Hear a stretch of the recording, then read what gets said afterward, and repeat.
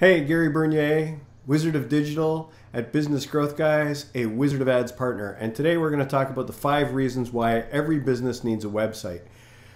The first reason that everybody needs a website is we start with search. Everybody goes to Google, whether it's on their phone or in front of their computer, and goes looking for the product or service that they're looking for. So if you don't have a website, you're not even going to show up. So it's important to show up. So there's the first reason. You need to show up in the search results. Second reason, it's the beginning of your sales process. When somebody comes to your website, they want to find out information about the product or service that they're looking for because they have a problem and they want to know that you solve their problem. And the way they're going to figure that out is by going to your website. Right? So it's the beginning of your sales process. It introduces them to you, your business, and the products and services that you have to offer. Now, reason number 3 is that you need to provide proof on the website. You need pictures and videos and testimonials and reviews of you doing what you actually do for customers. Because people want to see that you've done it for somebody else. They want to know that you're good at what you do. And so you need to provide these proof points. Number 4, you need to have your contact information, you need to have your phone number, you need to have your email, and more importantly, you need to have your hours of operation up to date. People go there wondering if they can call you now. Are you going to pick up the phone? Are you going to answer your email? And so you do all this work to build a website. You better pick up the phone. You better answer those emails in a timely fashion because that's somebody trying to buy something from you.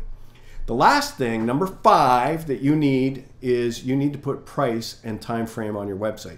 Now, a lot of people go, oh, I don't want to put price on there because my competitors are going to see it. Yeah, your competitors are going to see it. So what? It doesn't matter. If the customer's on your website and they're looking at what you do, they want to know what your price is because if it fits within their budget, they're going to pick up the phone and call you. You don't want to deal with those low-priced people that are just looking for the lowest price, so don't worry about it. A lot of service-based businesses struggle with price because they go, how is it that I know how to configure the price? And it's you provide a range. Here's the low end of my service, here's the high end of my service, and here's the 5 factors that change whether you're at the low end or the high end of my service. So you provide a range of price and you tell people what the factors are that affect the price, and you put that on. I'll give you an example of that. I'll flash one up on the screen. Last thing you need is time frame. So if you're providing a service, people want to know how long it takes for the process to take. It also, from start to finish, how long is it?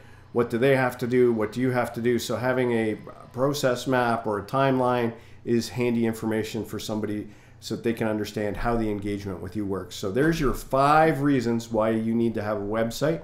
If you like this video, click like, click subscribe, watch some of the other videos.